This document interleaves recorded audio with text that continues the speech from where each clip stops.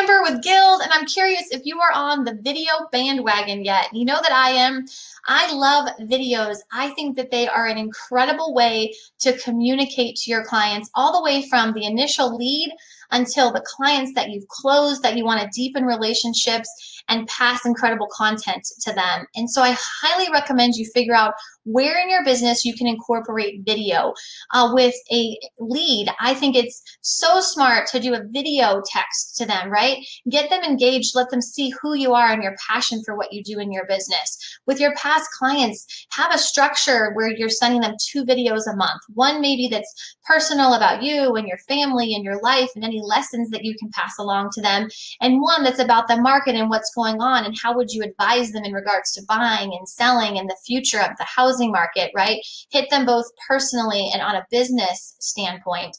Whatever you do though with video, just make sure that it's consistent. Come up with a plan that you can stick with. Start small and build upon it. But I promise that especially nowadays when people are craving more face-to-face interaction, that you will get a lot out of it.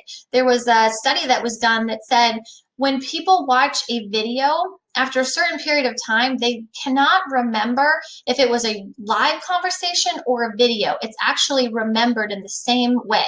So it's incredibly valuable. Let me know if I can help. And this weekend, Abram will be available for all of your weekend pre-qualification needs. We look forward to talking to you soon. Bye-bye.